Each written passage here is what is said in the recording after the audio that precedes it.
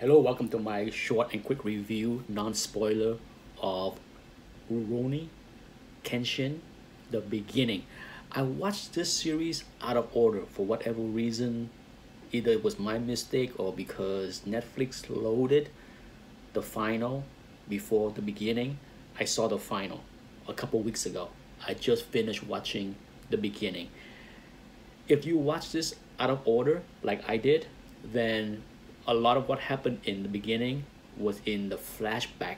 The core plots are in the flashback, so you're not gonna get a whole lot more of the plot, but it was still worth watching.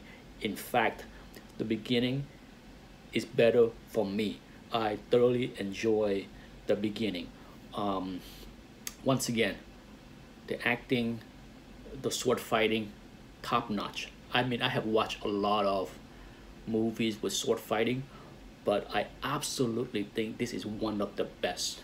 This is the kind of action, the kind of sword fighting every viewer should appreciate. This is not shaky camera, okay?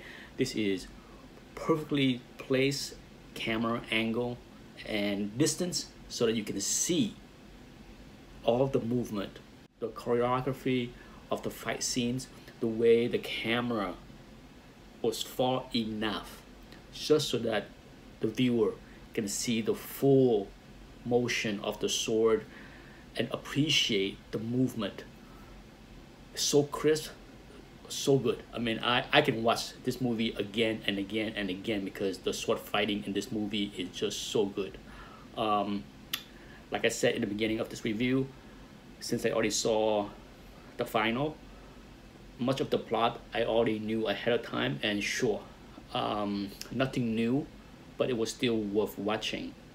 If you watch this in sequential order, then you're in for a treat. I like the beginning more, to be honest, because there's less of an anime sci-fi fantasy aspect to the first movie. The first movie is basically all sword fighting action. There is no sci-fi aspect in it whatsoever, and I like that a lot more, to be honest. I'm not familiar with any of the actors here, but wonderful. And for sure, a hidden gem on Netflix if you haven't seen it. If you haven't, go watch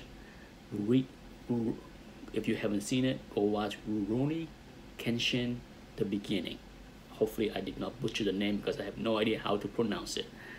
And that's my quick and short non-spoiler review of this movie.